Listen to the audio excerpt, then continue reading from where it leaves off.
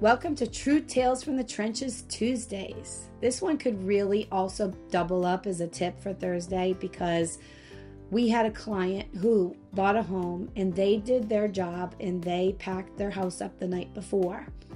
But the seller of the house they were buying did not pack up. You might have remembered that story from another time. The advice on this one is twofold. First off, always go for the bigger truck. Now, my clients did fine, but the other people who were leaving the home had to come back for a second trip with the truck. And doesn't that just flip and stink? So nobody wants to have to make a second trip with a truck. I had a client move out of state. Thankfully, he lived in one of my buildings.